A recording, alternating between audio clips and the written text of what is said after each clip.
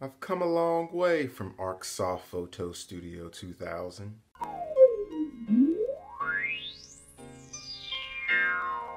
Yeah, that's the program I was using in high school, but then I got to college and then I was shown the ways. I was shown a new way by one Sean Harrison. This way was known as the Adobe Creative Suite, and nothing was the same.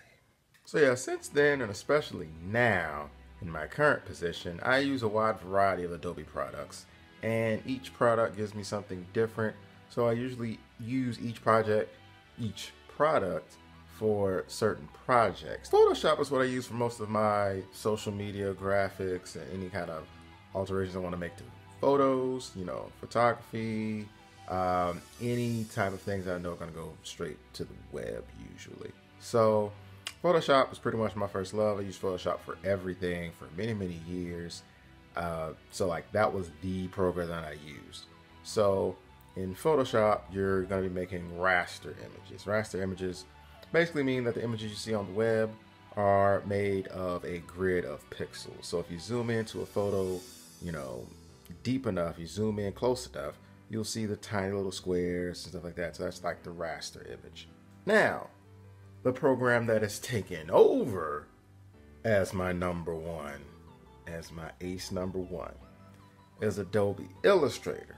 So any of the illustrations, the simplified illustrations, or any of the logos, especially the logos that I post a lot, all that starts in Illustrator. All that's made in Illustrator. I love Illustrator.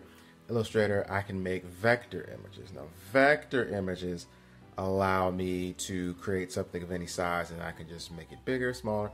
So I save a lot of the logos that I do for clients and for the fraternity and sorority. I save a lot of that in Illustrator, because if I save the source file in Illustrator, I'll be able to make that into any size that I want to and easily edit that logo or that illustration for other projects. Vector graphics is the use of geometrical primitives such as points, lines, curves, and shapes, or polygons, all of which are based on mathematical expressions to represent images in computer graphics.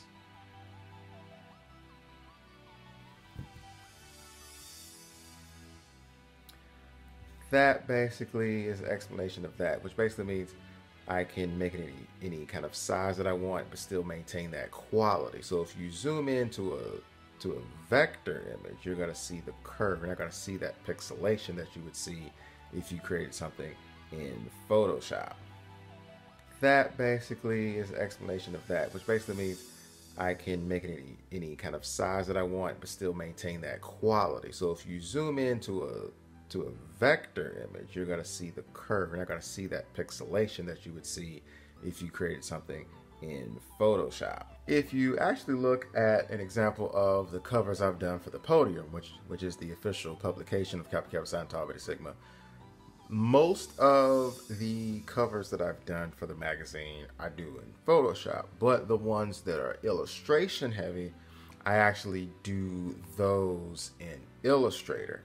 Because if I want to make something like a smooth illustration for a cover, I'm going to want to do that in Illustrator. But if I'm just manipulating photos and working with the colors of a photo and placing certain things, or making because some of the covers I'll do like a shadow, so I'll make it look like the Podium logo's like within that portrait.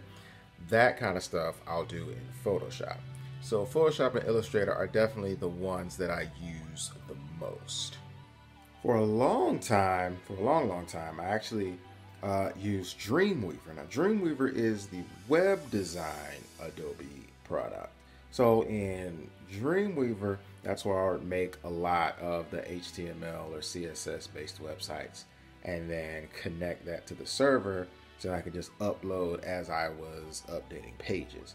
I don't use Dreamweaver so much now, but for a long time, that's what I used as far as websites is Dreamweaver.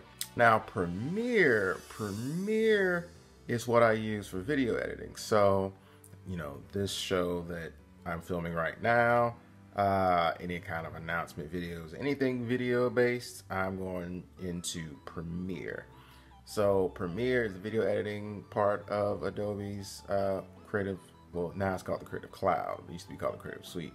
So I've used Premiere for a number of years, and it served me well. Now, as far as the job I have now as Publications Manager, InDesign, InDesign, InDesign. InDesign is so good. InDesign was an absolute must for me to learn when I first got here. I had to learn because that's what the podium, the inside of the podium, and all the formatting that goes on with that, that's what that uses. It uses InDesign. So I had to, use the templates that are already there for me, and then also, once I got the hang of it, kind of create my own template for the magazine.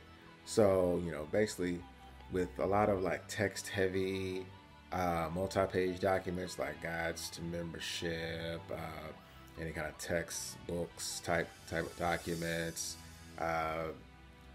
anything like that, InDesign is an absolute must. InDesign is what I use if I'm trying to make brochures for people, if I'm trying to make, sometimes when I'm trying to make posters, as far as like there's like text heavy elements there, anything like that, any kind of documents where it needs to look official and needs to be formatted. I get my guidelines together and I do, because it allows you to like link files, so you can like link certain images, or link certain images into the document itself. And so any kind of publication that you're trying to do, InDesign is an absolute must in my humble opinion, and I've been using it a lot. Now, on rare occasions, I think I'm going to try to do more of this in the future, but there is this program known as After Effects. Now, After Effects is what you would use for, motion graphics. So I did a little thing for the beginning of KKSI videos where I kind of put some words there, kind of animated it a little bit with the flip of the crest and stuff like that. So something as like a channel signature. I know I've used it as far as my Creative Bobby B. I've tried that a couple times, and a logo animation, which I'm going to try to do more of in the future. But yeah, that After Effects is kind of intimidating to me, but I'm going to get over that and do that more. But yeah, After Effects is what you want to use if you want to get into like the motion graphics, kind of make stuff move. Now the Adobe programs work so well together, so I can like take a Photoshop source file and import it into a Premiere.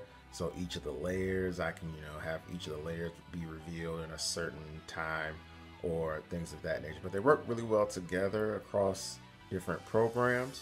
So, and it allows you to create some really quality content. Now, these are just the programs that I use. I'm not saying that you have to use these. Visit adobe.com for all. They're not sponsoring this or anything. I'm just telling you where to go. I mean, I would love for them to sponsor. Wink, wink. But yeah, just find the tool that's right for you, tool or tools that's right for you, and get to work.